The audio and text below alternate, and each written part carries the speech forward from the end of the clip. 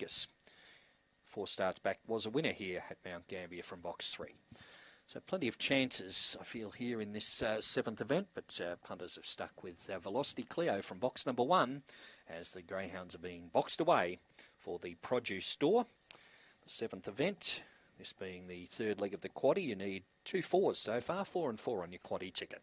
All set now, race 7 Mount Gambier. They're set, they're ready, and away they go and racing. Velocity Cleo won the start, joined early by another Cadillac. 3 wide now is Son of Harker. They're followed by him behind them, Mr. Bellagio.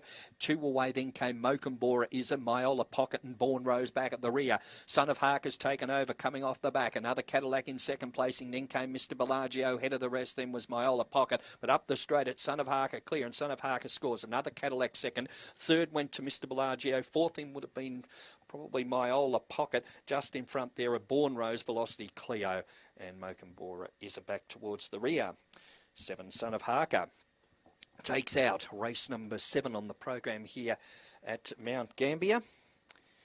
Number 7 Son of Harker.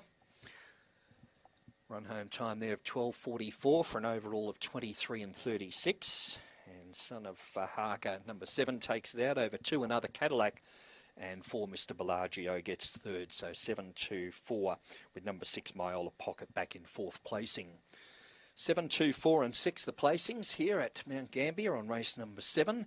Number 7 Son of Harker, owned by Anthony Lipinskis and trained by Bob Fletcher. This greyhound is a white